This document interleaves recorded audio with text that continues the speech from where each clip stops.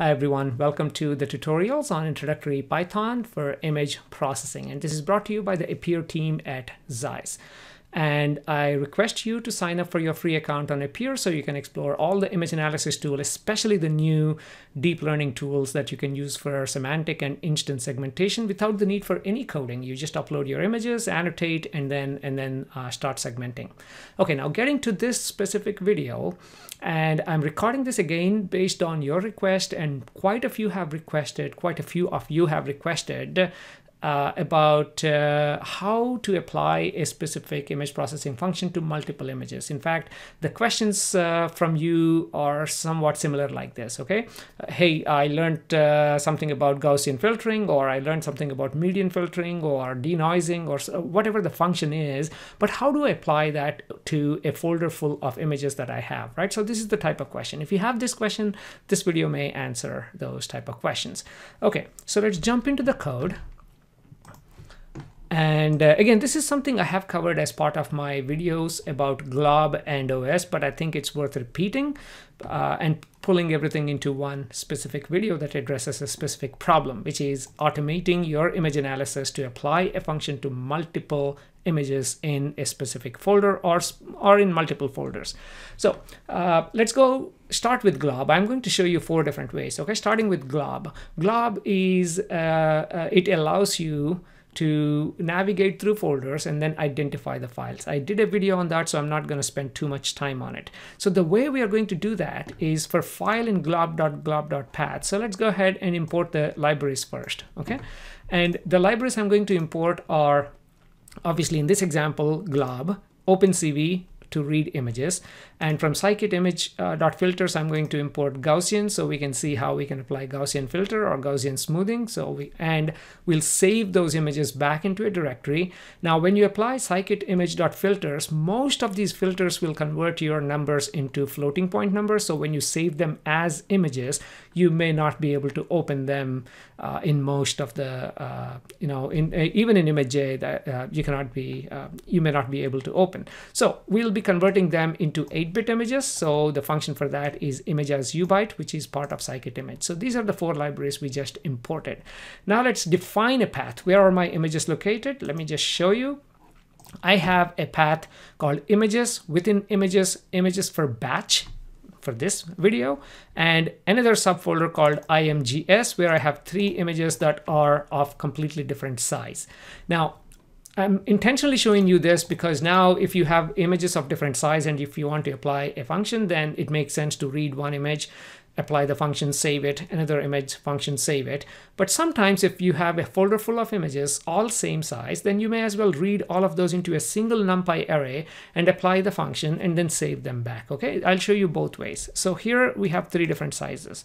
So that's the folder, and within that folder it's going to look at all the images. It doesn't matter whether they're JPEG extension, TIFF extension, any extension, because scikit-image or OpenCV can read all of those. Okay, so let's define the path, and I'm going to define a variable image number equals to 1 because as we go through images I want to increase that parameter so we can kind of tag a file name, this number to the file name that we're about to save.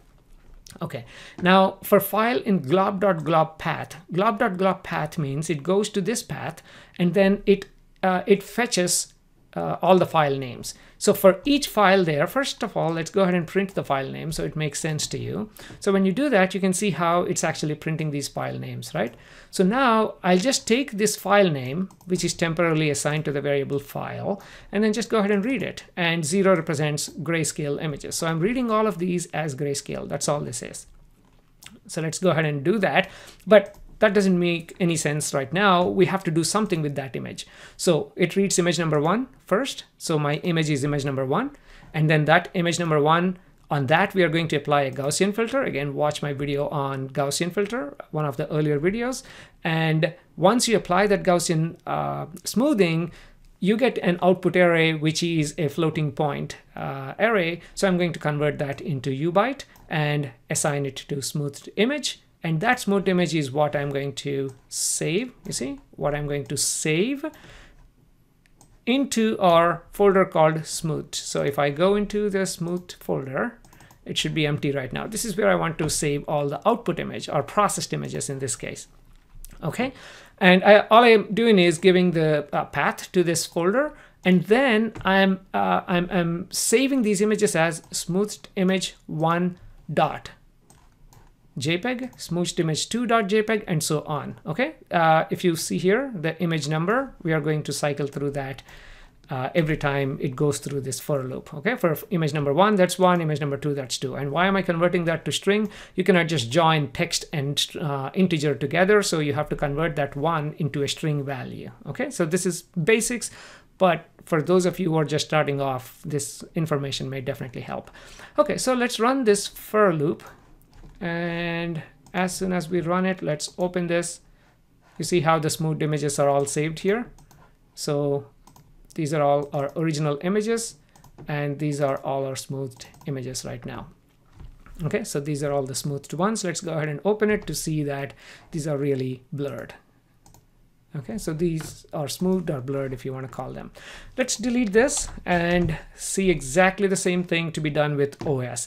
OS dot path dot, os dot walk, for example. This is very similar to glob.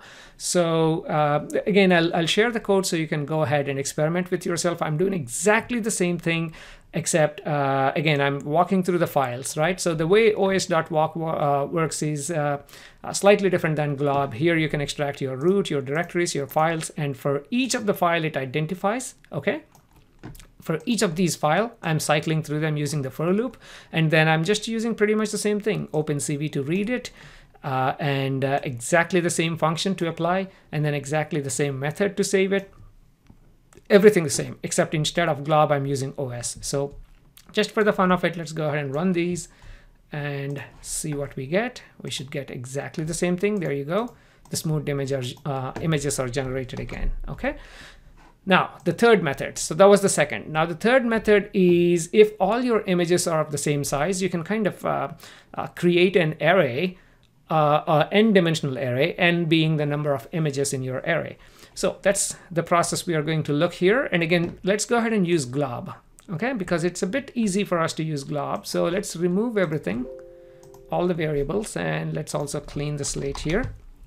Okay, so let's import all the required libraries, and I'm starting an empty list so I can populate it. So this is the list where I would like to capture each image information. The NumPy arrays for each image is going to be part of this list, and I am resizing images, all my images, into 512 by 512, because if I cannot have different dimensions NumPy arrays into a multidimensional NumPy array, so all the images need to be the same size. So I am going to resize it to 512 in a second. So let's go ahead and start this empty list, and this part is the same, right? We did this with glob, that's exactly the same. And for each file in this glob, I'm reading it, but I'm also resizing it. This is exactly same as the first method, except we are resizing it. Okay, and after resizing, instead of processing, I'm appending it to the list. Okay, so I'm capturing it to the list. So when we are done with this, you should see our image list here has size of 3, because we have 3 images in this folder.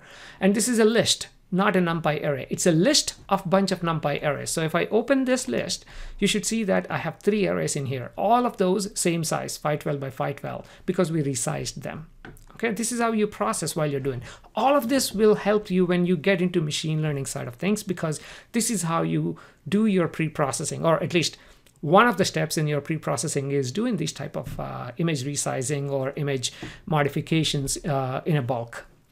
Okay, so now that we have this list, lists usually don't work very well with math. Well, you can do that, but then you have to use a for loop to go through each and one of those, right? I mean, to cycle through each and one of those NumPy arrays, but let's convert this entire list into a NumPy array. Okay, so all I'm doing here is converting this list into a NumPy array.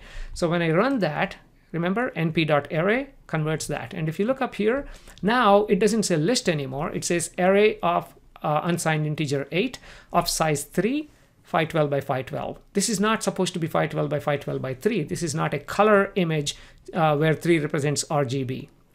This is a grayscale images of size 512 by 512, and I have 3 of them. If these are color images, then my array would have size 3, 512, 512, 3.